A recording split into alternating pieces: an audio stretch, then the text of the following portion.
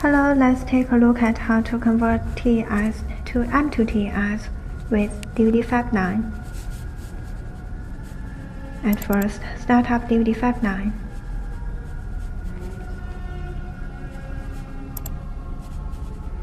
OK, click Converter option.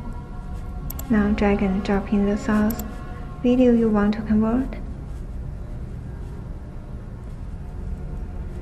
OK, then preview the video in real time if you like.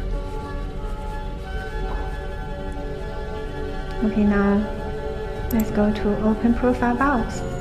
Navigate to Format, to m2ts, then choose a profile you like.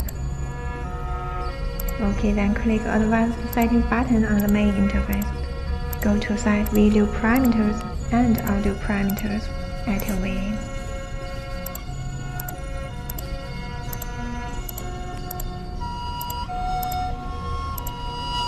Alright, now click Edit button on the main interface to set source aspect ratio and frame resolution of the video, and to crop the image for display.